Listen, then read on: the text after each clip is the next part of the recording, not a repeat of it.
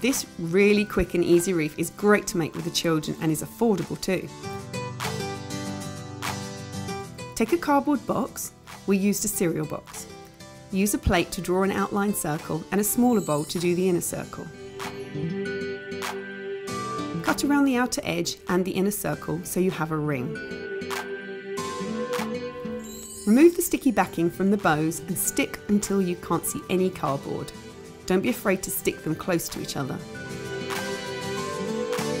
Cut a long strip of ribbon and loop it around the top of the wreath. Tie a bow at the front and use the back loop to hang. Hang in place and then snip the ends of the ribbon to your desired length. It really is that easy.